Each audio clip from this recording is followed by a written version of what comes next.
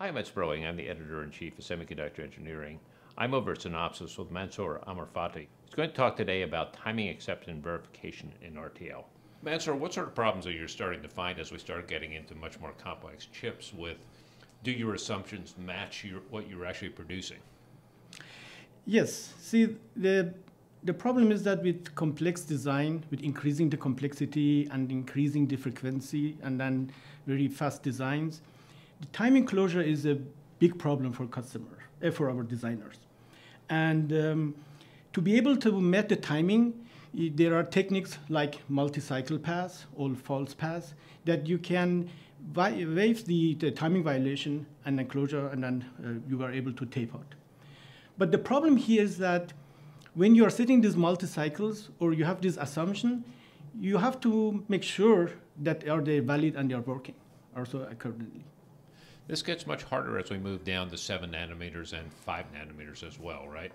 That is correct, because and then they also the same time the frequency increased. So that means you have less time, and then eventually that the 2 cycles or 3 cycles that you were thinking is not enough. That also this is something that may or may not, if you set up wrongly, that you need to simulate and make sure that is working correct.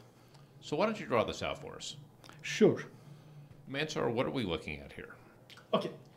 What are we looking here is there huge the combinatorial logic here, data paths, and that is the source flip-flop and the destination flip-flop.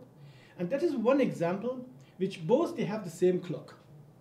But we have the enable to the data that, as we know that the data from the source destination from source to destination doesn't need to be done in one cycle. And the enable signal controls that. So as you can see here, the data reaching this flip-flop, you can take with that. And the data is coming from here, you will take with that one. You have 1, 2, 3, 4 cycles. So in that case, you have 4 cycles to synthesize it. And that is exactly what people are trying to do for multiple reasons.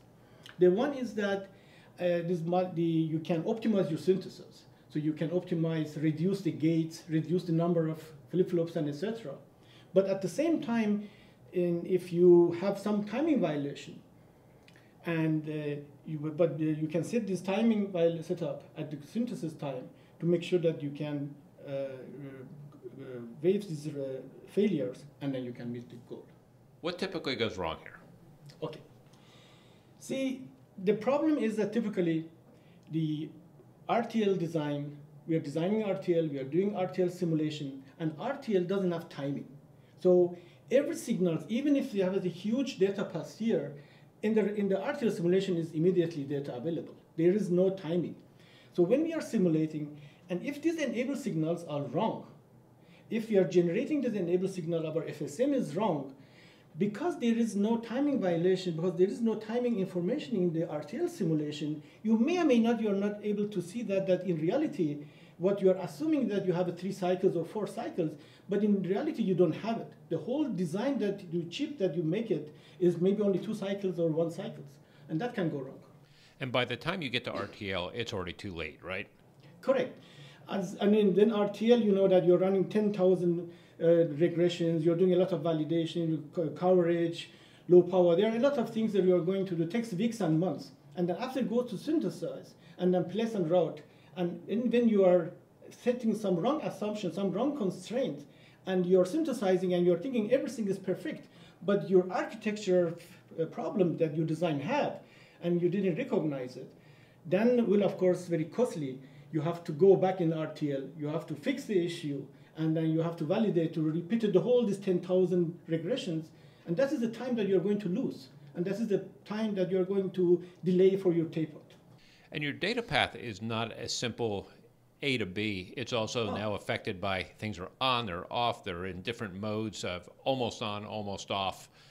You've got variations in use cases that are going to come into this. How do you take all that into account? Absolutely. I mean, and that is you brought very nice in the topic. You know that since a couple of years we have this low power we brought up from gate level to RTL. So we didn't have, in the past was always waiting for low power optimization. Everything was done on synthesis time. Exactly for that reason, we have the low power simulation, the turn off and turn on. Everything is RTL. And this is the reason that we need to do this validation during RTL, because during RTL simulation, you have the low power, exactly whatever you mentioned, that turning off some clock domain, shut down, and then etc., that you can simulate and make sure that the design is working. Does it get more complicated beyond, say, 7.5 nanometers if you're going into an advanced package as well? So you go 2.5D or a 3D package, or are all the tools still the same? Is the functionality still the same, or does something change there? I mean, the complexity what you are referring is mostly for the design and synthesis and place and route. That is, I guess, the difficulty will only come because of the increasing the complexity and then decreasing the size of the increase, that the delays and the frequency increase, and that is played a huge role here that we have to validate that earlier. So yes, you're right. Because of design get more complex, because then this data bus will be much bigger and much larger, and then the control signal is coming through multiple IPs. They can coming from some third-party IPs that you don't know exactly the specification, and that can be more complex. And because of what you're referring that with the nanometers that we are going reasonably smaller, then it will much bigger, and then problem is much bigger to identify in gate level simulation. Correct. There's also phases to signals. What happens when they get out of phase? Yeah, I mean, that's a very good question.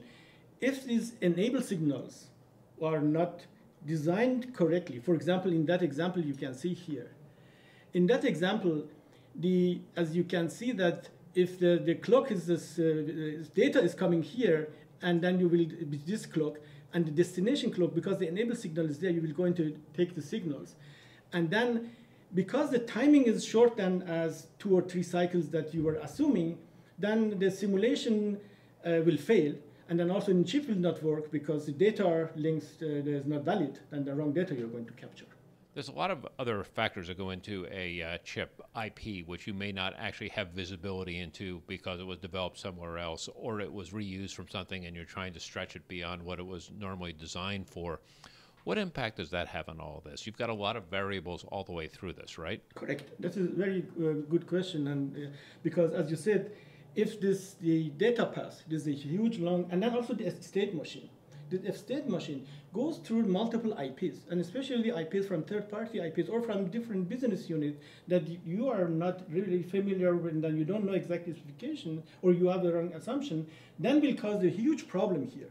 And that is the reason why you need to do earlier in RTL time, because validation, that part in gate level is very time-consuming. And that is, in this example, it looks very simple, but it could be very, very huge, as you said, multiple IPs, and that can be cause a huge problem. That is correct. So given all of these complexities, what's the solution? The solution is, which we always call Shiftlift, because gate level simulation is very time consuming and it's very slow. And because of the complexity, as you brought up multiple IPs and etc., the debugging, if something goes wrong, the debugging is very, very complex and time consuming. That is the reason that we have to make sure whatever you are simulating, we are able to, whatever you're doing synthesizing, the constraint that you're setting, we are simulating accordingly during RTL simulation. And then, as I mentioned, RTL simulation doesn't have delay.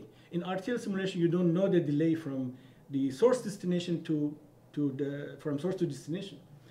But if we are able to pass the STC, the constraint, the multi-cycle or the false pass, with this RTL design, pass it to simulator, and simulator understand that from source flip to destination, you have 3 cycles. We can inject, for example, for 2 cycles X. And then after the 3rd one, we can resume the right value. Now, if your design is not working correctly, you're going to sample the wrong value. So you're going to sample X, and then X will propagate, and then your simulation will fail. At the same time, we also have the capability to make sure that the source is also sending every 2 or 3 cycles. We have the assertion that we are looking at that, and if this timing is not is violated, we are also reporting. So with that topic, and this is the simulation. You are able to run the whole entire regression, the one that you are doing sign off with this, and then you can make sure that the constraints that you are using for your synthesis, you are validating during RTL simulation. And if something is wrong, it's much easier to validate, it's much faster, and earlier phase that you can capture the problem in your design and fix it. What you've done is really broken down some of the silos that have existed in the flow. So things like synthesis were typically separated from RTL in the past. What sort of problems do people typically run into with that? Okay, and that's a very good point. So in the past, we have two groups, two designers. This is RTL validation team, who is validating and then passing the design for synthesis and then design the team. They are not communicating, and then they are not using the constraint that you're using together. But with this technology, we are closing this gap. This is the communication, that the constraint that you are using for your synthesis is also using during simulation, that we are validating together, and then we are building the bridge between the validation team and the design team to communicate to each other, use the constraints, and make sure that the constraints are correct. Mansour Amirfathi, thanks for a great explanation. Thank you.